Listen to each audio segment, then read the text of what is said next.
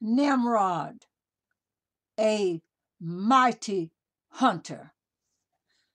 This is the history of the descendants of the sons of Noah, Shem, Ham, and Japheth, and the sons born to them after the flood. The sons of Ham were Cush, Egypt, Put, and Canaan. Cush became the father of Nimrod.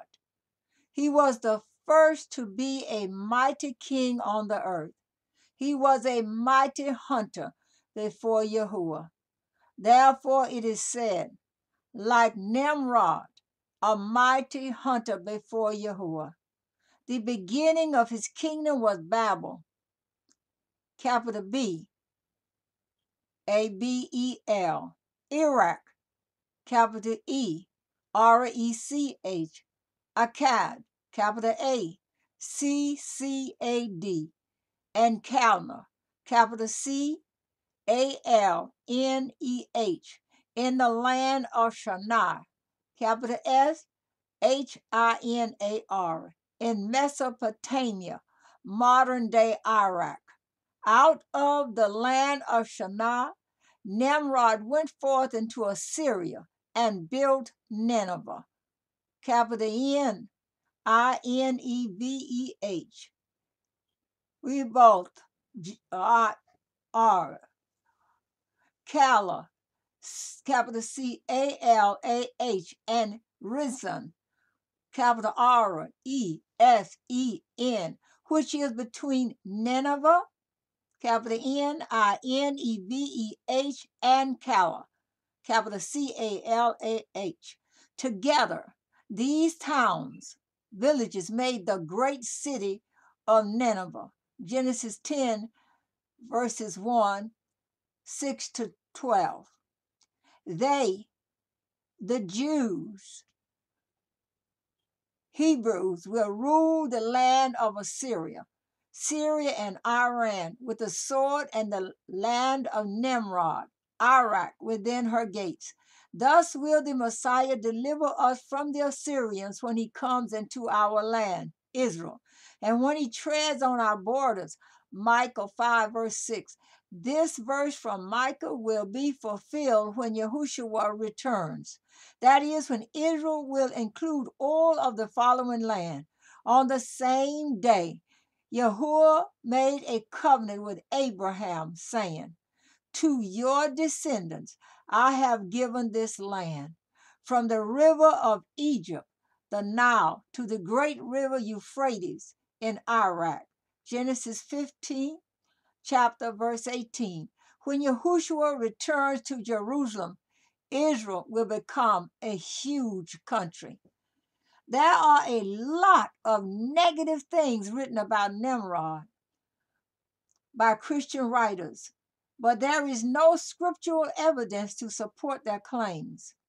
The scriptures do not state anywhere that Nimrod was wicked or that he did evil in the sight of Yahuwah or that he enticed others to be wicked. When someone was wicked, the scriptures state they were wicked. When they entice others to do wickedly, we are told about it. For example, Yahuwah saw the wickedness of man and saw that his thoughts were continually evil. Genesis 6, verse 5. Omri, that's capital O, Mri, did evil in the sight of Yahuwah and dealt wickedly above all. 1 Kings 16, verse 25. Ahab, the son of Omri, capital O, Mri, did evil in the sight of Yahuwah. 1 Kings 16, verse 30. Manasseh did wickedly above all and made Judah to sin. 2 Kings 21, verse 21, 21st chapter, verse 11. After this, Jehoshaphat, king of Judah, and Ahaziah, king of Israel, did very wickedly. 2 Chronicles 20, verse 35. Libnah led Judah astray. 2 Chronicles 21, verse 11. No such statement was ever written about Nimrod. What the scriptures do say is Nimrod was a hunter and was a son of Cush. grandson of Ham and great-grandson of Noah, who was a very righteous man. Nimrod was born about 2,000 years after creation and approximately 500 years after Noah's flood. Nimrod was the very first great king on the earth. He was a mighty hunter before Yahuwah, and what hunters do is provide food. He became the king of Babel and other places.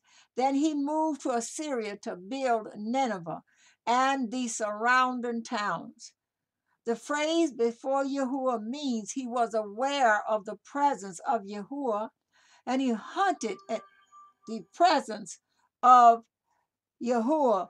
When we serve Yahuwah, whatever we do all things before Yahuwah.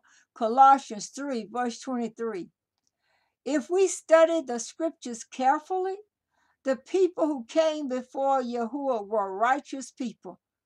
3 times in the year will all your men appear before Yahuwah Elohim. Elohim of Israel. Exodus 34, verse 23. Hannah poured out her heart and soul before Yahuwah. 1 Samuel 1, verse 15. King David sat before Yahuwah. 2 Samuel 7, verse 18.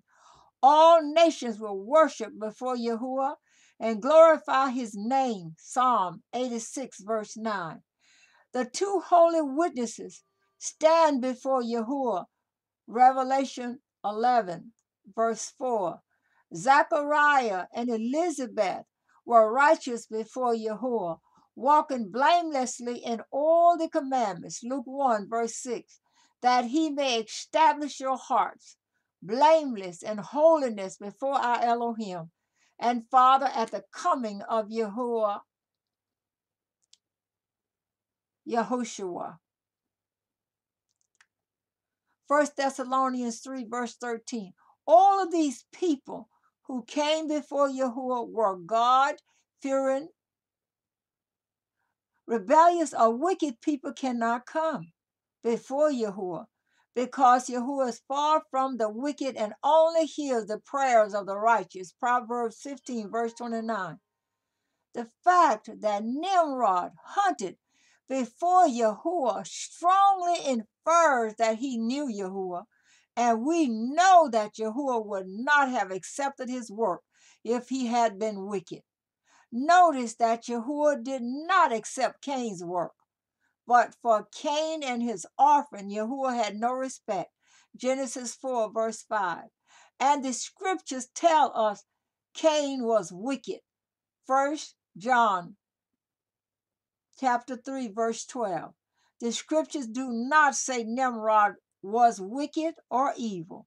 We also need to notice Yahuwah never said Nimrod was righteous either. The Bible tells us Cush became the father of Nimrod. He was the first to be a mighty king on the earth. He was a mighty hunter before Yahuwah. Therefore it is said, like Nimrod, a mighty hunter before Yahuwah, Genesis 10, verses 8 and 9. If we study what the scriptures say in Hebrew, many people will be surprised. We need to remember that in Hebrew, the nuances of English grammar and punctuation do not appear. This is word for word what the Hebrew scriptures say about Nimrod, written in Hebrew. Cush, he generated Nimrod. He started to become a masterful in the earth. He became masterful hunter to faces of Yahuwah. So he is being said as Nimrod, masterful hunter to faces of Yahuwah. That verse is very surprising. Nimrod was closer than just being before Yahuwah. He was literally face to face with Yahuwah. To be face to face with someone means to be close enough to be within visual range. Could a wicked man be face to face with Yahuwah?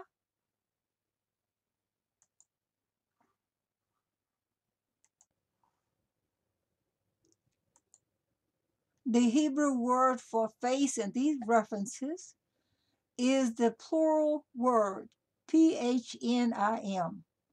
So Nimrod was in the Phnim of Yahuwah, literally face to face. To be that close is more than Yahuwah merely looking on and approving or disapproving of the person's actions. The relationship between Yahuwah and Nimrod appears to have been a very close one at some point in Nimrod's life. It is possible for Nimrod to have once been a righteous man face to face with Yahuwah. Then perhaps he later became the unscrupulous man he has been portrayed as being in the legends. We will never know for sure, but there is a verse that infers Nimrod did in fact begin with the blessing of Yahuwah.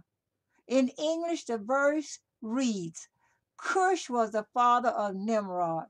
He began to be a mighty one on the earth. 1 Chronicles 1 verse 10. In Hebrew, this verse says, Cush, he generates Nimrod. Nimrod, he started to become a masterful man on earth. So Nimrod started to become a mighty man. Then something went wrong. The name Nimrod, or in Hebrew, Nimrod, capital Nimrud, means upstart, someone who is arrogant. Solomon was a man who started off being face to face with Yahuwah, and the scriptures tell us he turned away from Yahuwah, disobeyed Yahuwah's commands, and became evil. Perhaps Nimrod's life took the same wrong turn. Nimrod may have been arrogant, but the scriptures do not say Nimrod was involved in the building of the tower in Shinar, later called Babel, or that he began the Babylonian religious cult. These accusations have been leveled at him, but the Bible does not say any of those things.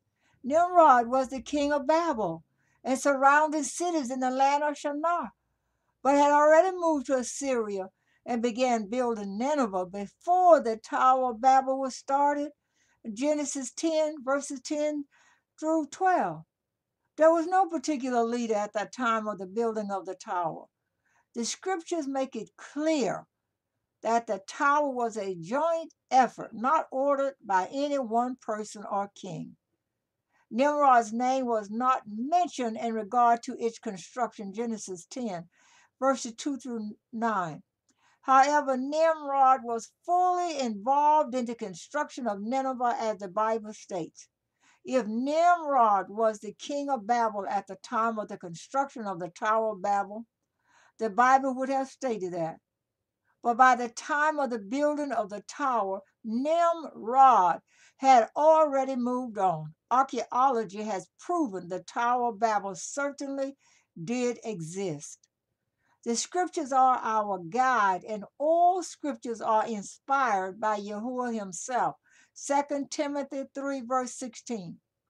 If Nimrod had been as evil as people say he was, and if he had behaved wickedly or enticed millions of people to do wickedly, Yahuwah would have said so, as he has in other scriptures within the Bible about other people.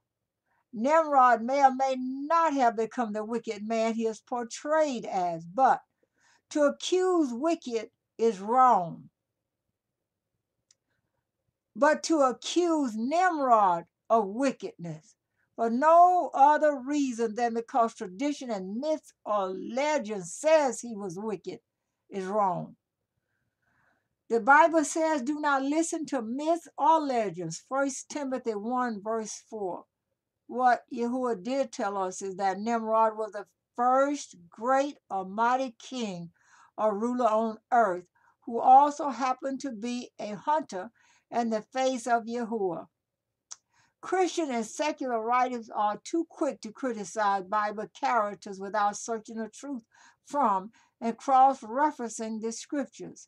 They say things like we suggest or we believe or we cannot take the Bible literally and other comments like that. Almost everything written about Nimrod outside of the Bible is speculation, and we cannot rely on old traditions or legends. We need to rely solely on the absolute truth of the word of Yahuwah. The only truth we have regarding Nimrod is written in the Bible, and the Bible does not indicate that he was wicked, not in his early life anyway. Nimrod was a significant Bible character. He was the first masterful king on earth, or in other words, a great leader. He was a masterful hunter. He mastered the art of hunting, and that would have been to provide food for the people. The Bible does not mention any other person who hunted in the presence of Yahuwah. As leader, Nimrod would have hunted down and killed the wild animals that could have harmed his people. Ancient kings did not sit in fancy palaces and give orders. They went out and protected their people, provided for them, and fought wars for them. Nimrod was also a great town, TOWN planner, PLANNER. He had several cities built, including the great city of Nineveh. So here we have a great leader who fed and protected his people and provided them with housing, education, and a society in which to live. It is possible the way Nimrod went about achieving his goals was questionable. The city of Nineveh became only one of a very few Gentile cities that were visited by Yahuwah as recorded in the scriptures. The people of Nineveh must have known a degree of righteousness at some point in the city's history, because at the spoken word of Yahuwah, the whole city repented and turned back to Elohim. Yahuwah said to Jonah, "Arise, go to Nineveh, that great city, and preach out to it the message that I tell you." So Jonah arose and went to Nineveh according to the word of Yahuwah. Nineveh was an exceedingly great city of 3 days' journey. Jonah entered into the city a day's journey, and he cried out, "Yet 40 days, and Nineveh will be overthrown." The people of Nineveh believed Elohim and proclaimed a fast and put on sackcloth, from the greatest of them to the least of them. The news came to the king of Nineveh, and he arose from his throne and removed his royal robe, covered himself with sackcloth, and sat in ashes. He made proclamation published throughout Nineveh by the decree of the king and his nobles. "Let neither man nor beast, herd nor flock taste anything. Let them not feed nor drink water, but let man and beast be covered with sackcloth, and let them cry mightily to Elohim. Yes, let everyone turn from his evil way and from the violence in his hands." Who knows? Yahuwah may turn and relent and turn away from his fierce anger so we might not perish. Elohim saw their works, and they turned from their evil way. And Elohim relented of the disaster he said he would do to them, and he did not do it. Jonah 3, verses 2 through 10.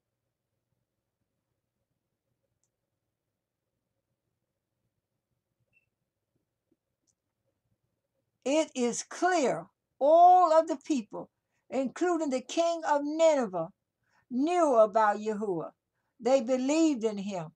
They knew enough to obey his word, repent, fast, humble themselves, and be saved. That is more than many people in this modern world take notice of. We see in the Bible it was Nimrod who originally built Nineveh. Sadly, Nineveh did not remain repentant. It was eventually laid waste and became desolate. Nahum 3, verse 7. Zephaniah 2, verse 13. But the people of Jonah's generation who lived in Nineveh will be eternally blessed. Yahushua said, the men of Nineveh will stand up at the judgment with this generation and condemn it, for they repented at the preaching of Jonah. And behold, someone greater than Jonah is here. Matthew 12, verse 41, Luke 11, verse 32.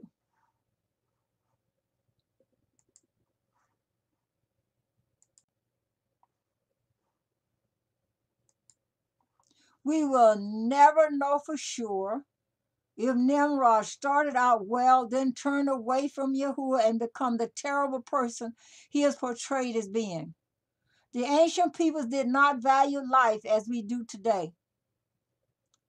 Their actions were warlike and hideously cruel, but because they were not famous like Nimrod was, their actions have mostly gone unrecorded in history.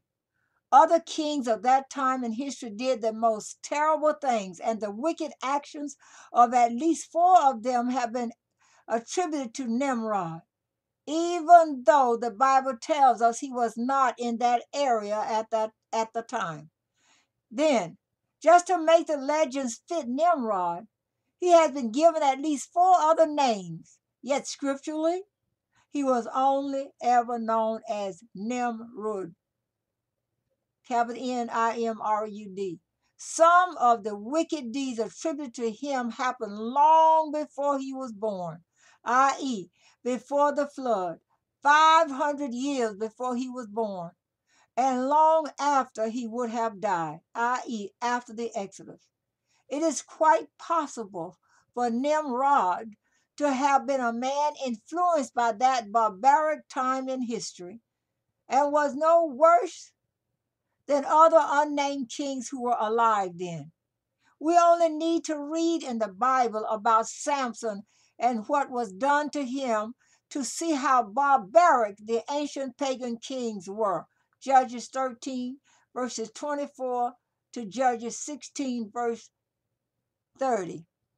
Nimrod would have battled viciously with other kings, violently fought for land, fought ferociously over his people, and been influenced by the idolatry that was commonplace in that generation.